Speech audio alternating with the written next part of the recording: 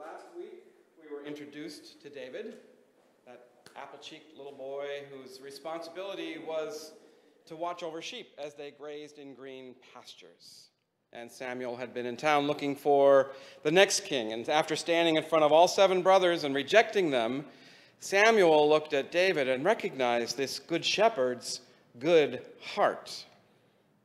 Good shepherd, though, as I said last week, David was often distracted, trying to catch butterflies or singing and playing his harp and daydreaming. But have no fear, if a predator approached, he could whip out his slingshot in 10 seconds flat and use a single stone to put down even a lion or a bear. Oh my. And that skill comes in pretty handy in today's story. So, as you heard, one day his brothers were on the front lines of a battle, and it seemed like the tribes were forever at war with the neighboring Philistines, although to say they were at war kind of implies that they had stood a chance of defeating this much larger and much better equipped army. The tribes thought if they had a king, that would help them gain victory, and it started out true. One of new King Saul's greatest accomplishments was to organize 12 squabbling tribes into their first ever victory. All hail King Saul. The Philistines could have completely crushed little Israel. And that's what they did to every nation in their way of global, as they understood it, global domination. Because you see, the Philistines had a technological monopoly on iron.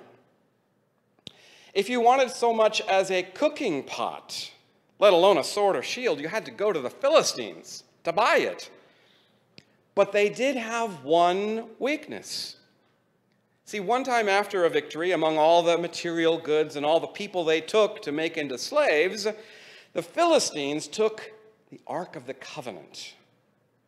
Big mistake. Big.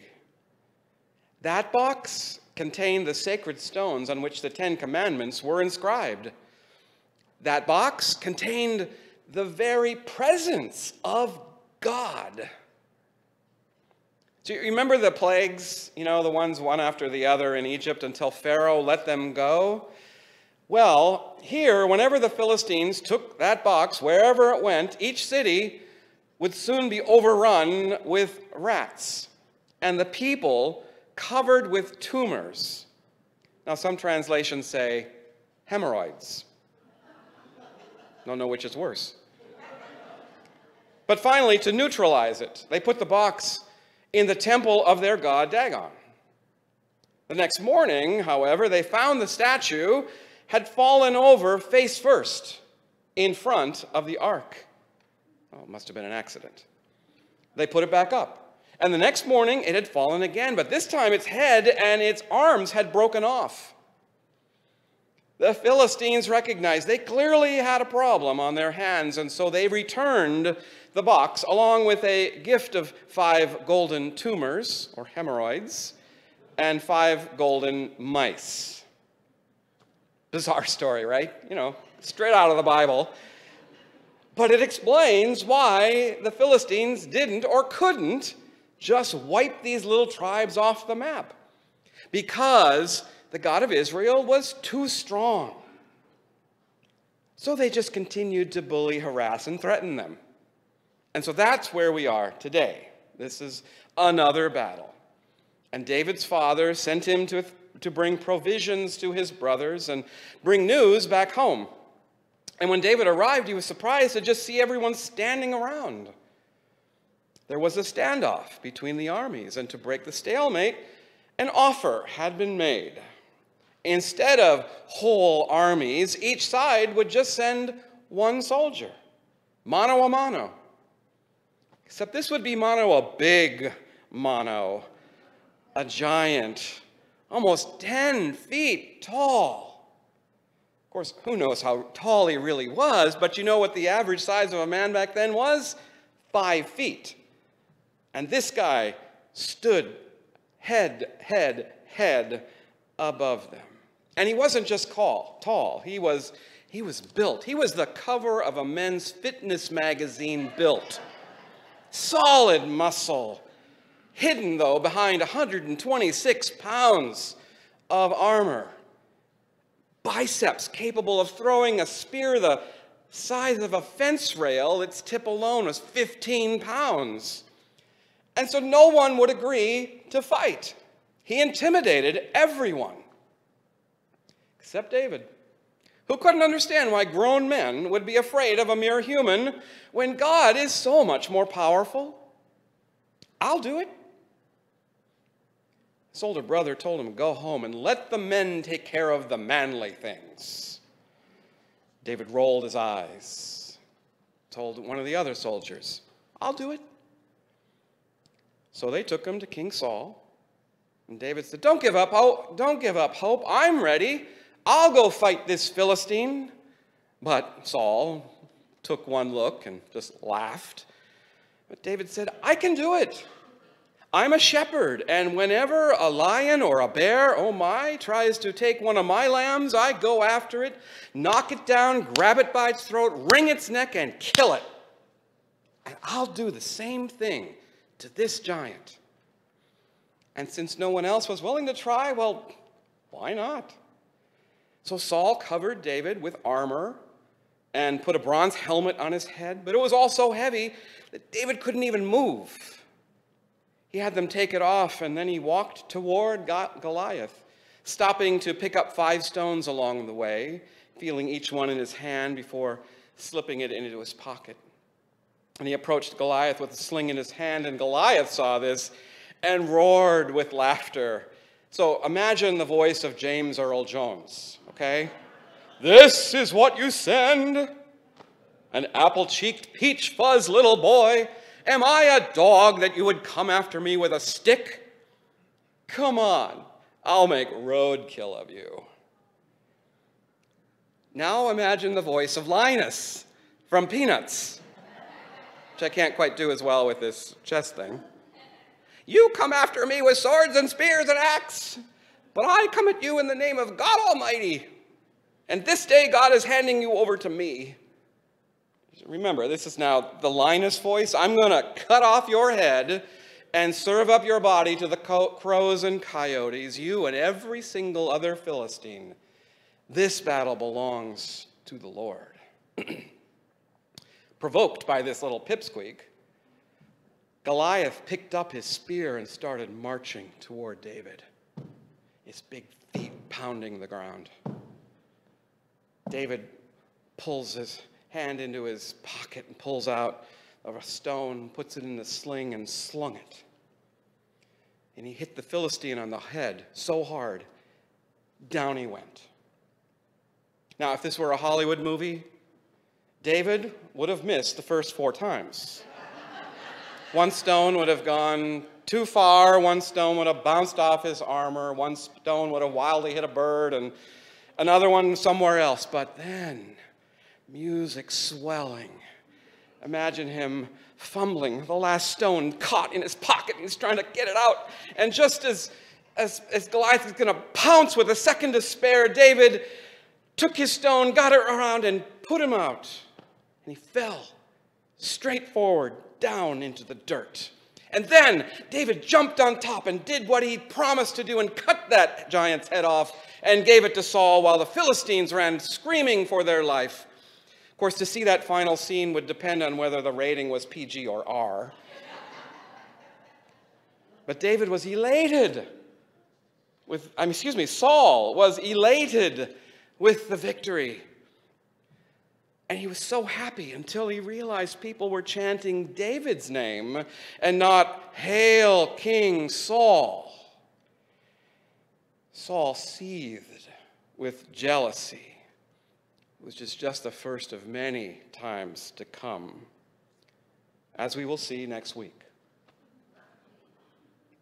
This week, David's special ability involved a slingshot, and next week, it will be his harp. So, who doesn't know the story of David and Goliath? It's not only an iconic biblical story, it's culturally iconic, right? Everybody knows.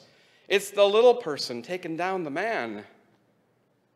It's like Norma Ray inspiring factory workers to unionize. It's like Aaron Brockovich against PG&E. It's like Bree Newsom.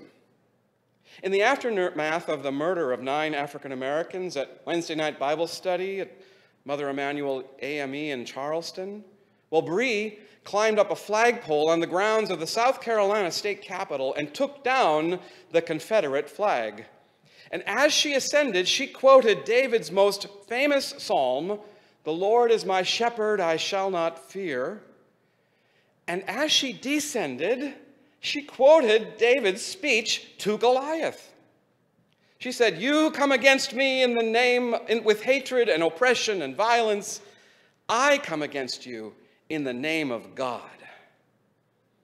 Now, Bree was raised and nurtured in the church. Her father was the dean of Howard Divinity School, so she knew Scripture. She was well-versed and understood the religious, not just the cultural meaning of David and Goliath. And so did Colin Kaepernick, who grew up going to Sunday school every Sunday and was confirmed in the Lutheran Church. His David quietly knelt on the football field against a giant Goliath of racial oppression. Did you know his body is covered in tattoos of scripture passages? Or this Pride Month, we remember the riot at Stonewall Inn, where queers and drag queens like Marsha P. Johnson and Sylvia Rivera had enough of constant police harassment, and they fought back. Someone picked up a cobblestone like David's stone to slay a Goliath, and no one could believe that anyone with so little power would dare fight back. But look where we've come today, because they did. So we can all come up with lots of examples like this. Google modern David and Goliath, and you'll get lots of ideas. But I have a different question for you today. Who is your Goliath? Who stands towering over you? Or perhaps better, what is a Goliath? Might it be a giant fear, 10 feet tall? Goliaths keep us up at night with questions. Maybe like, will she get through all these treatments and side effects? Or this dysfunctional relationship at work, or maybe even at home, that looms 10 feet tall. Or maybe it's even a real bully. Perhaps it's seeing something coming down the tracks toward us, fixated on this Goliath-sized train, when all we really need to do is simply step off the track. Because fear paralyzes. We can't move. Maybe it's because we're just covered in too much armor. A self-protective shield. So covered in armor that we're always on the defensive, even with people just trying to help, people from whom we've asked for help. Sometimes our armor is, I don't need any help. Take off the armor. But taking off the armor makes us feel vulnerable, right? Brene Brown would say that's exactly what we need. She said, I was raised in a get her done and suck it up family. Very Texan, she said. And the tenacity and grit of my upbringing has served me, but I wasn't taught how to deal with uncertainty and how to manage emotional risk. I spent a lot of years trying to outrun or outsmart vulnerability by making things certain and definite, black and white, good and evil. My inability to lean into the discomfort of vulnerability limited the fullness of those important experiences wrought with uncertainty. A healthy faith welcomes vulnerability. It frees us from the 126-pound burden of certainty. Now, ironically, many religious people think that faith is believing the correct things, assigning good and evil, right and wrong, but a healthy faith frees us from the need to be right and see things as black and white. Because don't we recognize that God is present in both light and shadows, in joy and in grief, in our best moments, as well as the worst moments of our lives? So David knew that only his vulnerability, taking off his armor, only that could allow him to win against his Goliath. He stepped forward because he believed, and then demonstrated that his weakness was God's strength. And that's how we defeat our Goliath too.